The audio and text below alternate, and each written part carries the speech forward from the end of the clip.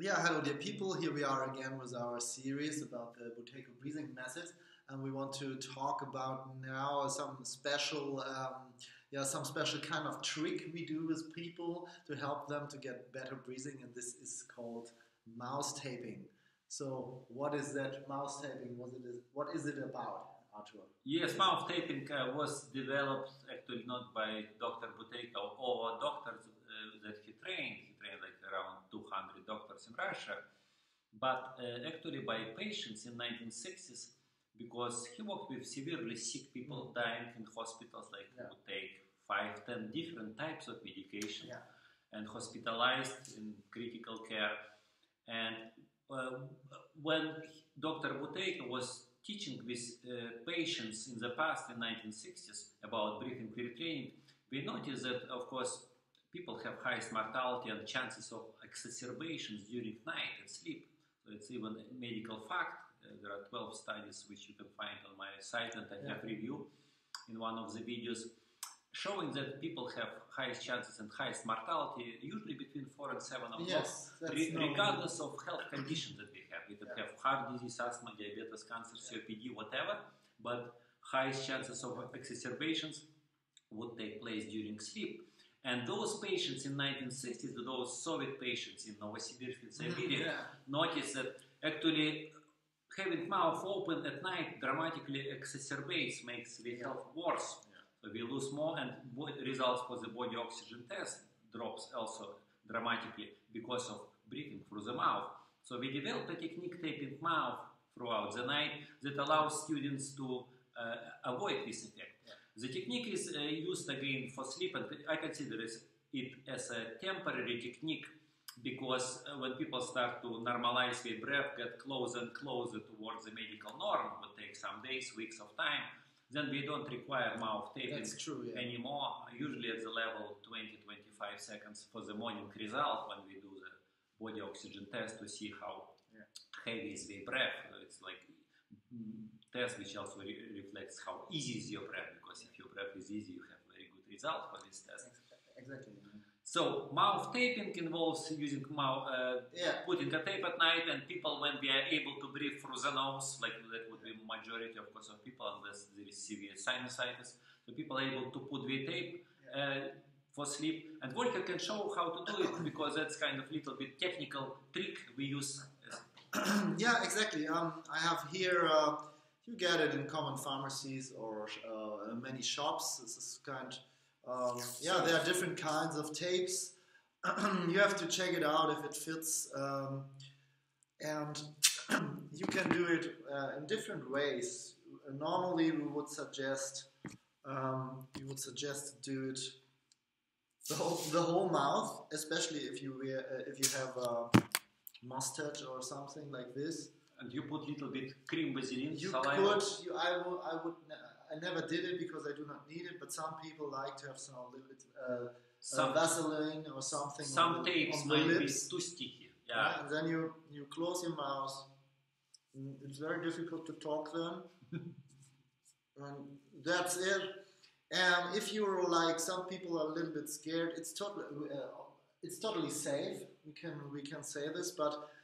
Some people like to do it this way. So vertical in the middle. So there are 2 holes here. Tape might be also more narrow, 1.5 centimeter. Yeah, this is very broad tape. Half inch, it's wide, There are wide tape. There are also tapes which have maybe half the size. And you could even do it like this, only on the corner on the side.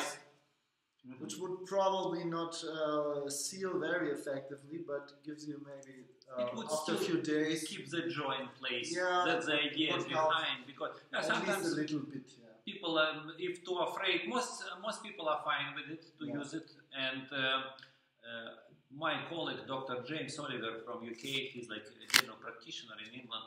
Many years ago, he even conducted a survey among us Buteyko practitioners, trying to find out if this technique is too dangerous or not, and I think he found like 3,000 or 5,000 cases when Buteyko practitioners used mouth taping for their students, and among all these like thousands of cases, I think there were like only 3 small abnormalities like with this, because one person get nightmares, like some horrible dreams at night, was like horrified and took out the tape. And somebody else was having, I think, too sticky tape, and in the morning removal of this tape can be hard, and he like got a little bit bleeding because some tapes might be really sticky, and that's also the reason why it might be good to check the tape, but using cream, Vaseline, even a little bit of saliva on your lips to prevent adherence of the tape to your lips, that would help. So that would be another kind of small additional technique. Plus, in addition, if tape is too sticky, you can bend the end of the tape, make it like loosely hanging,